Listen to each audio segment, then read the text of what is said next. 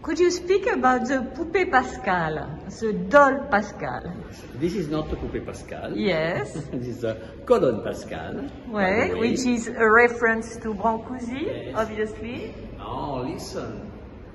Pascal said to somebody, they said the same things. Yes, Brancusi knows my grandfather. No? Okay. Where they come from, the infinity column. Okay. So poupée Pascal did the poupée with crystal, and the crystal come from Europe. So the poupée Pascal represent the 5 continents sensibility, because on the top of the poupée you can find the object come from China, India, and other countries. We want to present the human being today, but with the happiness and transparency. No lie, only to be what we are. So we speak about also Africa. The wish of Pascal is to see Africa at the Renaissance. Because the shape of the poupée are inspired by African sculpture, right? Yes, you can see only the shape, but crystal come from Europe, materials come from everywhere. And the object all around? From everywhere. Okay. So, but you can recognize the African touch, and that mixed.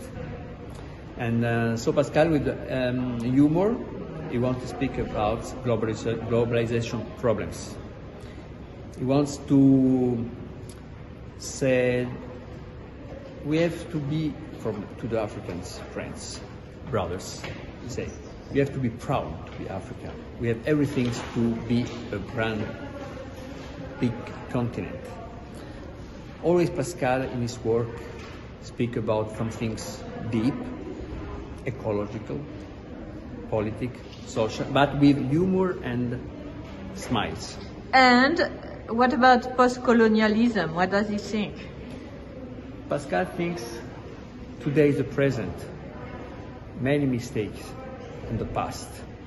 We have to change our world with mistakes to create something positive for the future.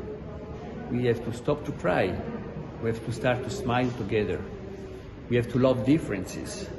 We have to understand that everybody can do wrong, big wrong, but we have to go far away together with light.